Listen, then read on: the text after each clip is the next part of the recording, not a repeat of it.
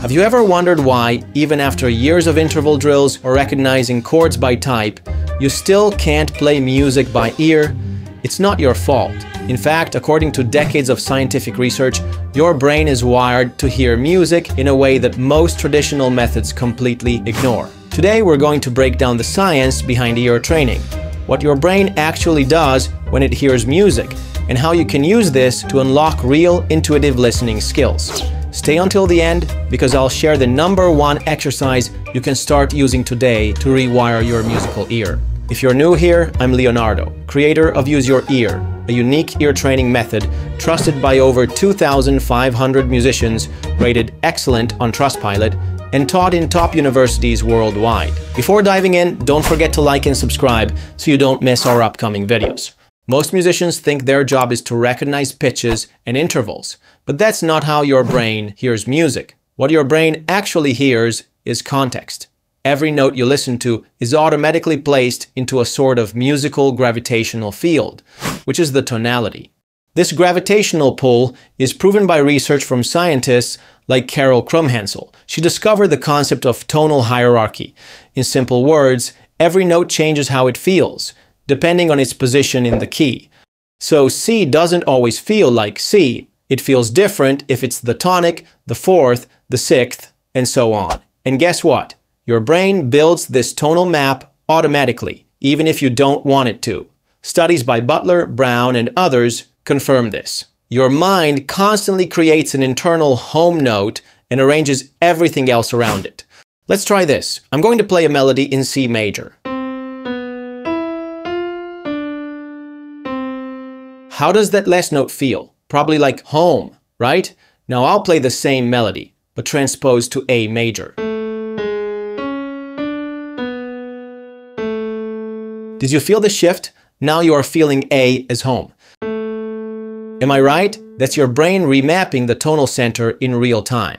This remapping is practical proof that your brain automatically arranges notes into this tonal gravitational field, even if you don't want it to, just as those studies confirmed. This is why notes have emotional meaning, and it's also why traditional interval training often fails. If you've spent months or years practicing ear training and still feel lost in real music, the real reason is that you haven't fully understood how to leverage the natural abilities of your brain that I just described. So it's very likely that your practice isn't fully aligned with it. And this might be why. When most musicians start practicing ear training, they focus on interval-based exercises. Interval exercises assume you can isolate two notes and judge the distance between them. But here's the problem. In real music, your brain never hears notes in isolation. Instead, your brain automatically assigns each note a role within the key we are perceiving internally. You can't ask your brain, what's the distance from A to C sharp? It simply won't have an answer to that, and this isn't what great musicians ask themselves when recognizing notes. While it might appear as if musicians hear two or more sounds and instantly recognize the distance between them, that's only because there's an invisible intermediate step that we can't see. The actual process works like this. First comes the sound, then the recognition of that sound's feeling within the key they are perceiving internally. And only then can they determine the interval, scale degree, or other technical aspects. So the only questions you can effectively ask your brain are, how does this note or chord feel within the key I'm perceiving now? Or, where does this note sit in the tonal gravitational field?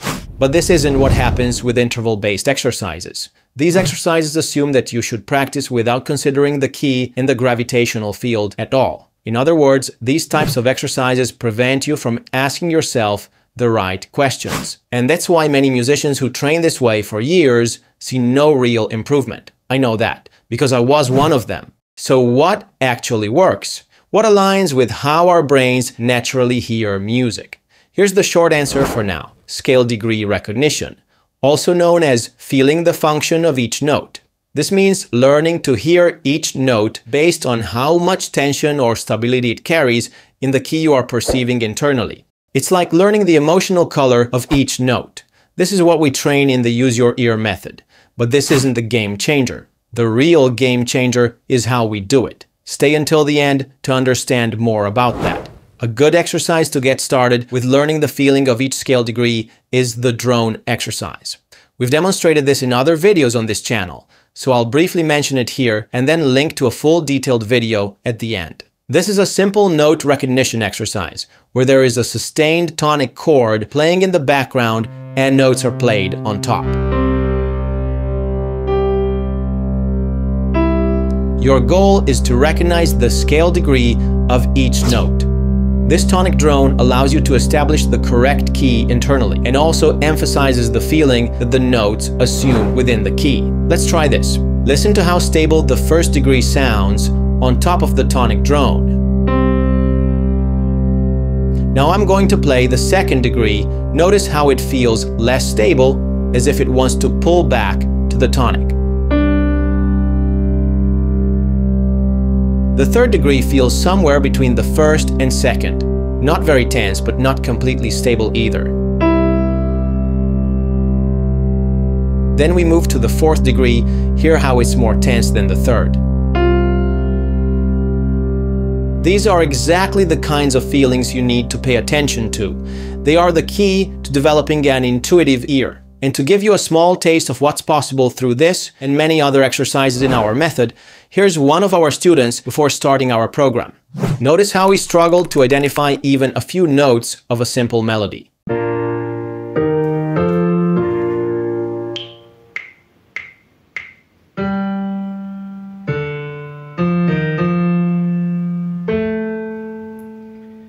Dum, dum, dum, dum, dum, dum. Okay, I think I get the melody, but it's really hard. I think I have to use my instrument.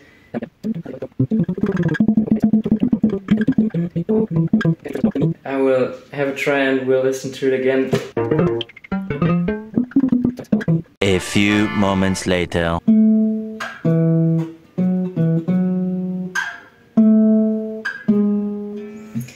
Yeah, I hope this was okay for you, and I will start with the next ones.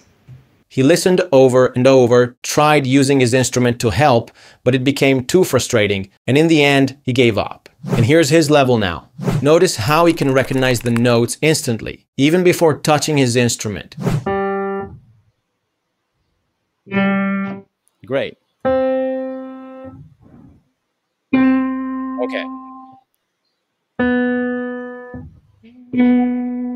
Great. Great.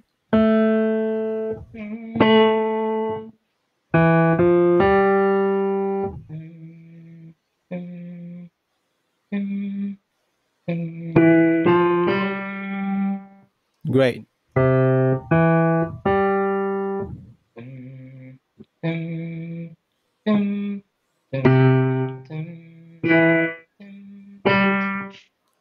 And not only that, recognizing chords which felt impossible just months ago is now easy for him too.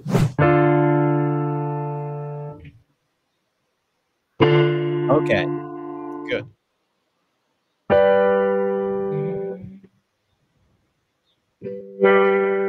Again, please. Okay. Which chord that was? Fifth. Great. So...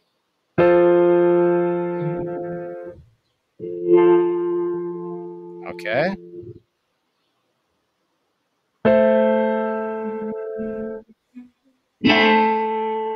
The truth is, paying attention to the musical feelings I've mentioned before is just the very tip of the iceberg. There are specific thinking strategies that can make or break your ear training progress. After working with over 2,500 musicians, we've seen it firsthand. The key difference between those who succeed and those who stay stuck is how they think, the mental steps they take while practicing. If you've ever felt like you're spinning your wheels or not improving despite practicing, it's probably not your fault.